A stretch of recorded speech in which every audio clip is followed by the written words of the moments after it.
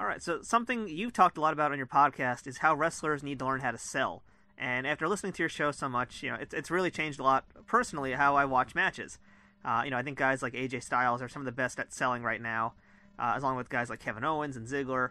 My question to you is, what should a wrestler do to be effective at selling?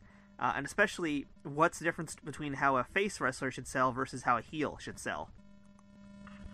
Well, first of all, pro wrestlers have to understand that there are different levels of selling. You don't sell everything, every move that you have been afflicted with the same. If somebody gives you a superplex off the top rope, you're obviously going to sell that differently than you're going to sell a snapmare takeover. So I think it's recognizing that there are varying levels of selling, and that and the other thing is don't expose the business by forgetting to sell. I've seen guys take a turnbuckle or take a ring post to their shoulder and not even reach their arm, like it hurts. They forget, and that's a very disheartening. It's a lack of concentration, and it's a lack of refinement as far as your in-ring skills are concerned. So I think the main thing guys have to learn about selling is learn to sell based on what happened to you. Learn to sell with your head up, and learn to sell with continuity, so that you're all of a sudden that bad arm that the guy has been working on for the last several minutes has miraculously healed, like you've had a religious experience. It's just a matter of concentration, focus, and it is a major part of a pro wrestling match. If wrestlers aren't selling, or they're wrestling so quickly that it's hard to process what they're doing and keep up with it, then they're making a grave mistake. They're doing more than they need to do. And I think that one of the reasons there's probably more injuries right now than one would ideally like to discuss is because wrestlers work too fast. They take an inordinate amount of hard-to-protect bumps, and so consequently they're asking for more nagging injuries or major injuries. So I think the thing the business needs to do is they're on a different dangerous trend of not selling, doing too much, and then you got to do all these. The wrestlers some wrestlers seem to think that selling is a sign of weakness, and selling is a sign of reality. Because if it's real, you're going to sell. Look at it, the MMA guys sell. Boxers sell because it's real. They're selling reality. Well, you're supposed to be able to replicate reality in a pro wrestling match. So by limiting selling and then working too fast, where you're putting your body at risk too often, it's probably not a good investment of their time or their future, quite frankly. So, but selling is a key element, and you don't die when you sell.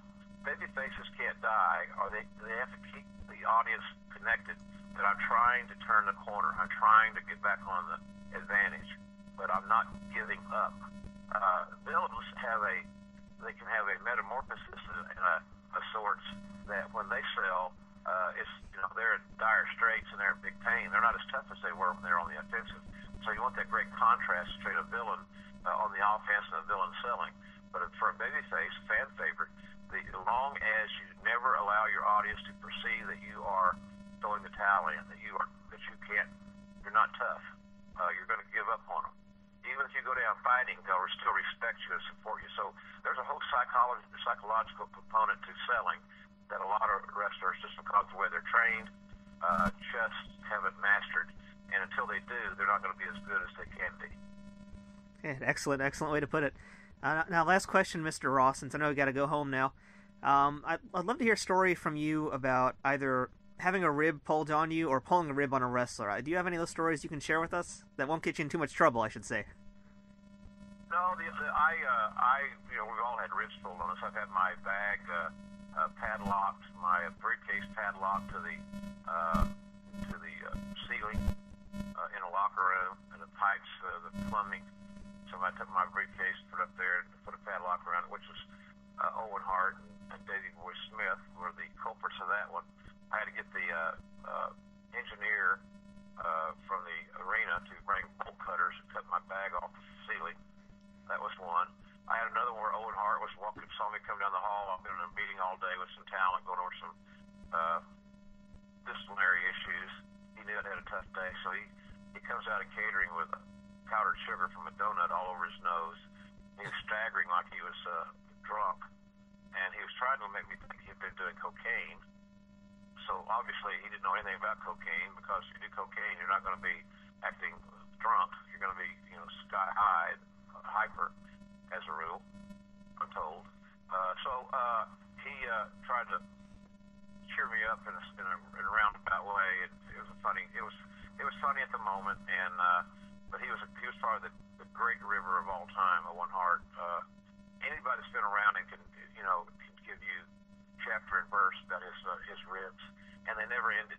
He was always looking for the next one.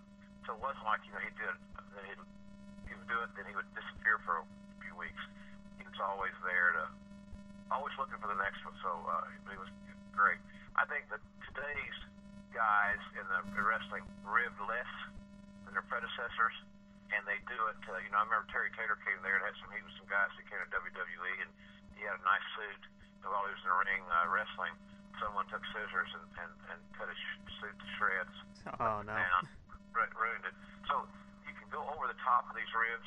There's ribs that are uncalled for and intolerable, and there are others, like the Owen Hart rib with me, are funny.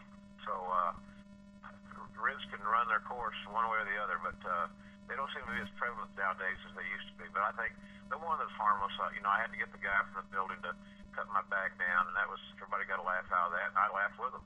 If you laugh with them, they're less likely to come back and nail you again, as opposed to overselling it and being angry or so concerned about it as it appears to be an issue. You got to protect yourself there for repeat business. So sell it, you laugh, you got me that time, and you move on. So